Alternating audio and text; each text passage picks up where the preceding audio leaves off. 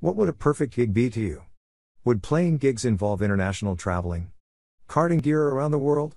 Would it mean being with family and friends rather than going months or sometimes years without seeing the people who matter? In this podcast episode, I am going to show you how to plan the perfect music gigs that pay, so your life as a gigging musician will be stress-free and you will lead a much happier, healthier and wealthier life.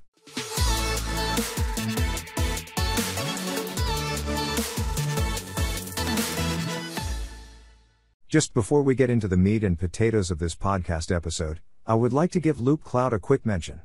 If you would like a library of more than 4 million loops, one-shots, MIDI files and much more, you should choose LoopCloud. This incredible library even allows you to store your own audio files, find similar loops that are rhythmically and harmonically suitable for any Loopmaster's loop and much more. You will find the link for LoopCloud in the comments section below. Also, don't forget to grab your free copy of the Complete Guide to Music Marketing 2021. This covers more than 80 pages of advice, guidance, resources and aha moments to enable you to promote your music more successfully both online and offline. Find the links for both of these resources in the comments section below.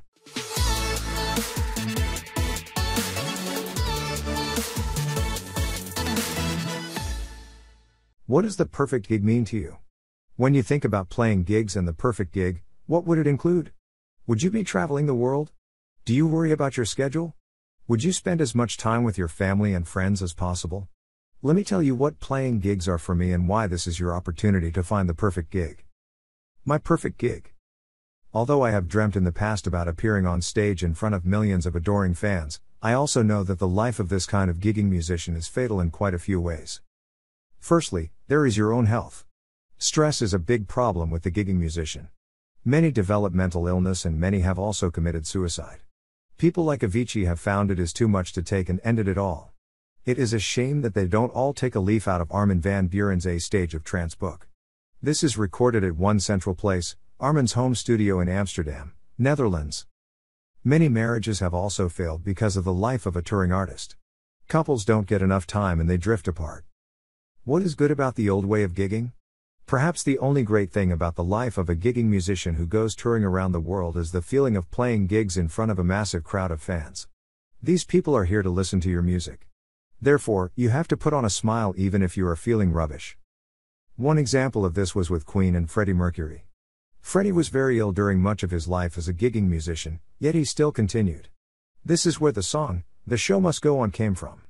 Freddie sings that he has to look happy for the fans, but he feels terrible inside. How to plan the perfect music gig. Now, let me show you the perfect music gigs that pay. The great things about this include the following. No deadlines for time to travel and set up for a gig. No lifting heavy equipment. Leave the instruments in your home. There is no stress. You will not feel tired. You get a bigger cut of the proceeds. There is no need to employ a road crew. You can spend as much time with family and friends as you need. You will have time for other interests and/or commitments. Now, let me show you how to plan the perfect music gigs that pay you really well from the comfort of your own home. How to plan the perfect music gig with StageIt.com. StageIt.com is a great asset for any performing artist, band or DJ. This awesome site allows you to live stream perfect music gigs that pay from your own home studio, your bedroom studio, garage or wherever you keep your music gear. The great thing about this is that you don't even have to move your gear when you are playing gigs. You can leave it set up. It is always essential that you do a sound check, but not having to unplug everything, disconnect your gear and set it up again in another location is a definite plus point. Using StageIt.com removes nearly all of the negative points above. In fact, the only thing you will miss is the atmosphere of playing gigs live with everyone come to see you. However, you can get more personal with your fans on StageIt because you can hold a conversation, give shout-outs and more. How to plan the perfect music gig and live stream music to more people. I recommend that you drive a bigger audience to your StageIt.com gig with Hypedit. You should set up a link gate. To do this, click on Share Music, Link Gate and then follow the steps. Your fans can then share your gig with their social media friends and followers on multiple platforms. Hypedit is a vital component of your success with StageIt because you can drive massive traffic with it. This can be the difference between one fan and 10,000 fans paying you to come to your gig. Therefore, Hypedit is a vital asset if you want to learn how to plan the perfect music gig. How to get people to your link gate. So, you have your link gate set up. Now what? How do you get your fans to your link gate so that they can order tickets for your gig? I believe the best way to drive traffic to your link gate is through Facebook. Facebook offers traffic that is both highly targeted and very cheap. To target one new fan who would in turn come to your show and buy your merch, can cost as little as a couple of pence. If you're targeting English-speaking music fans, you should target every English-speaking country and possibly most of Europe too.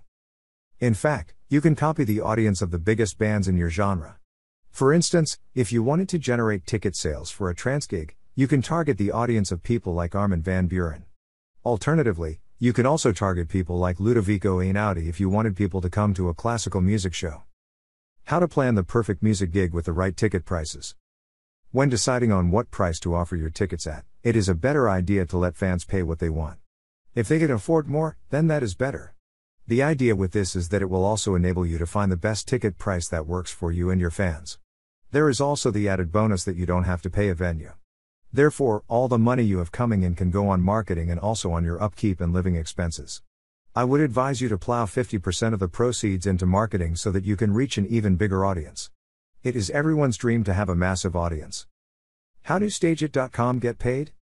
StageIt.com are essential if you are planning how to plan the perfect music gig. They don't charge a membership fee. StageIt takes all of their income from the admission prices. They just take a cut of the proceeds. They take just 20% of the proceeds.